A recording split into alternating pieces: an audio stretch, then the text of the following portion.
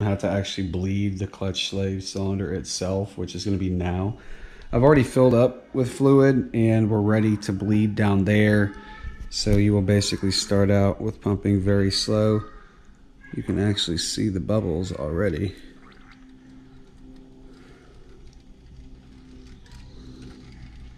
Squeeze very slowly. Can I get back up? Can I have my expert stuff? Nope.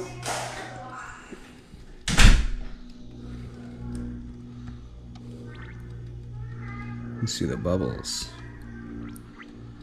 Keep going.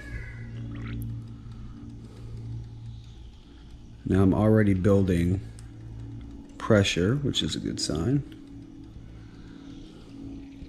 And that looks like it's bleeding bubbles for me.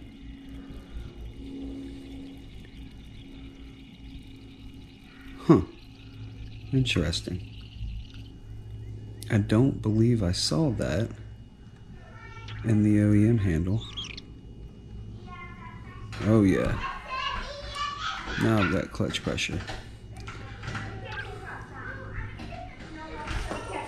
I'm gonna keep going for a few until basically I don't see bubbles anymore. If you get any of this stuff anywhere, wipe it up instantly.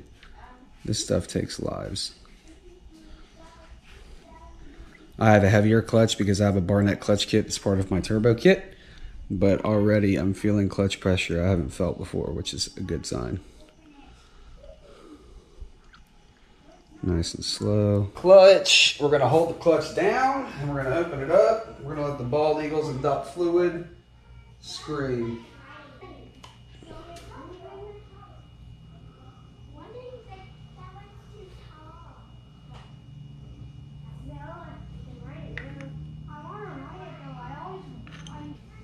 There we go. Now we're getting fluid.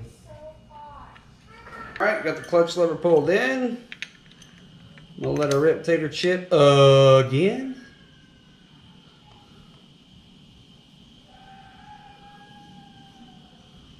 We'll close it. About 20 more times. I don't know if you can see that, but there is so much garbage in there. A bunch of black dots and speckles and yeah, ew.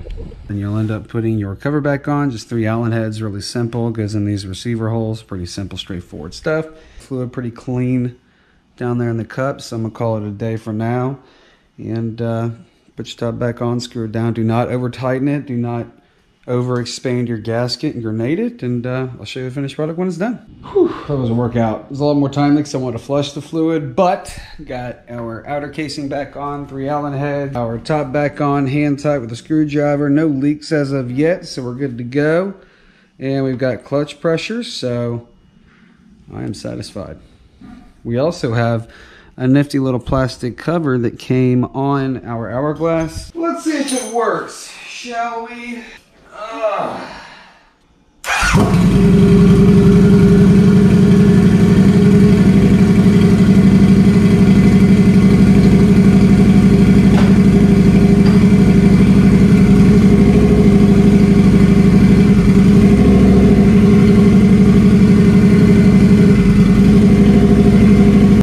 I missed this bike. Turbo V-Rod's back up. We'll go back to some vlogs, moto vlogs. I don't even think you guys have seen it run on 7 pounds, so we're definitely gonna make that happen. Yeah. Cool.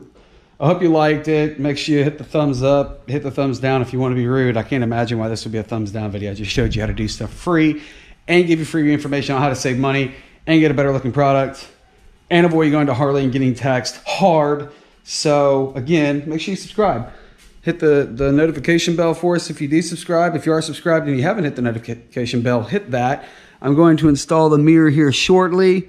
Again, wipe it down every time you spill some brake fluid. Old, paint worn away, garbage, beautiful, new and hotness. We will see you next time.